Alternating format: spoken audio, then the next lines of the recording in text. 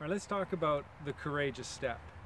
You know, for us to move forward in life, it actually starts with us being courageous and being willing to step. But here it is, you actually can't think through all of the plan. You can't get all the details because you've probably never been the way before you're going. So the key is actually this. Have the vision piece in mind, know where you want to go, begin with the end in mind.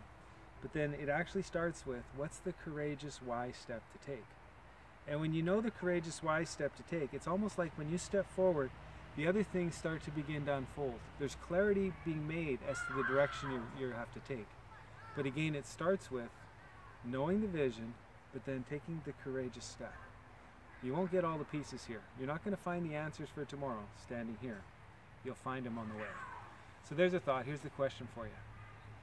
Where do you need to take a courageous step? And what would that step look like?